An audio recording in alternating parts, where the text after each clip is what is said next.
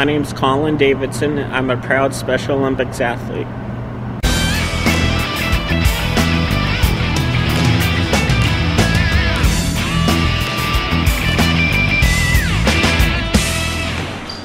I started Special Olympics when I was in middle school.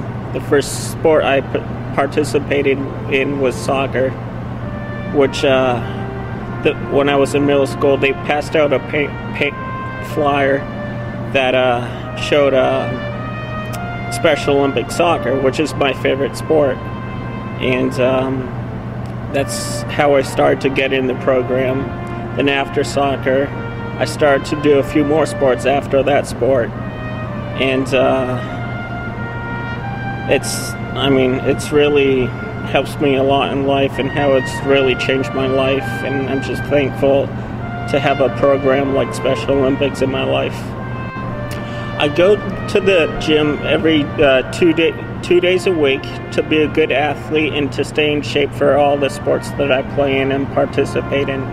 It's made me get a lot of confidence in my life, being more positive, making a lot of new friends around the state of Massachusetts and all across the country. And it's changed my life by just getting more confidence, like I said, more self-esteem, just going down the right road.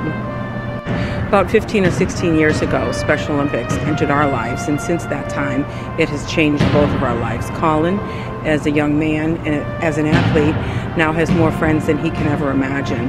He has friends that no longer judge him for what he can or cannot do. He has a significant girlfriend that he met 7 or 8 years ago now in Special Olympics. He has a job where people treat him with dignity and respect, at the same time understanding that he has intellectual disabilities. Special Olympics has also taught Colin to be a healthier athlete. It's given him the tools to train and compete year-round, and just by being an active young man, of course he's healthier than if he were not participating in sports. But it's also given him the awareness through the Healthy Athletes program that he needs to eat well, he needs to exercise, he needs to take care of his body.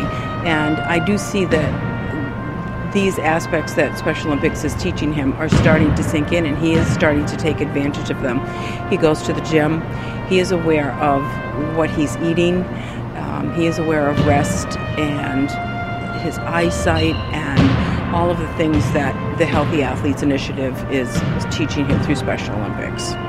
I feel blessed to have a child with intellectual disabilities because he continues to teach me along the way what are the important things in life. He continues to teach me which are the baby steps and which are the giant steps. And through Special Olympics, who has given us the tools to be successful, to be a successful family, we will succeed and continue to succeed. And I'd just like to thank Special Olympics for everything they've done for us.